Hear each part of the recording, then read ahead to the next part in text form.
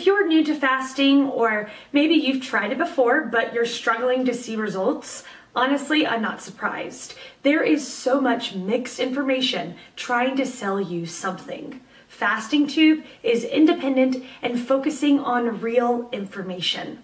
Let's get started with today's video. The question, does intermittent fasting really decrease IGF-1? You asked. Does intermittent fasting really decrease IGF-1? Does intermittent fasting really decrease IGF-1? Yes. Of course yes it does. Yes.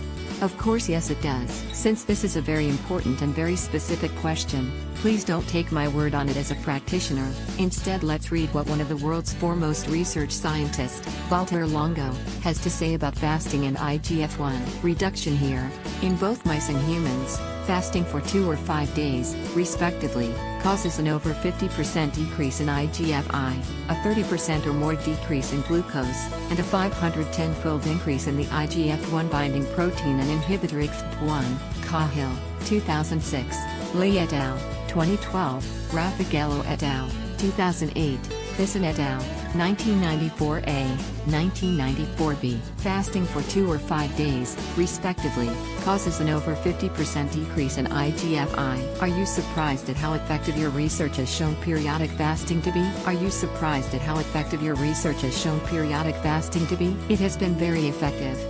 Originally we did this in simple organisms to understand the molecular basis for it, and then moved to mice, and now we're finishing a number of clinical trials. The effects have been very promising. Most of it is not published in humans yet, but a lot of it is already finished. So in the next year or so we're going to have at least 3 papers in clinical trials showing normal subjects, cancer subjects, and also other diseases, showing the efficacy of these techniques, but also the high compliance that we get in doing this. So it's really something that we've found that most people can do. Move to mice. This is fairly sober, conclusive stuff. A long trail of evidence over the years culminating in human trials specifically measuring IGF-1 reduction and increases in binding proteins, all due to fasting. Fasting works and works incredibly well to improve your health. Mic drop. Fasting works and works incredibly well to improve your health. Mic drop. Valter Longo is professor of gerontology and professor of biological science at the University of Southern California.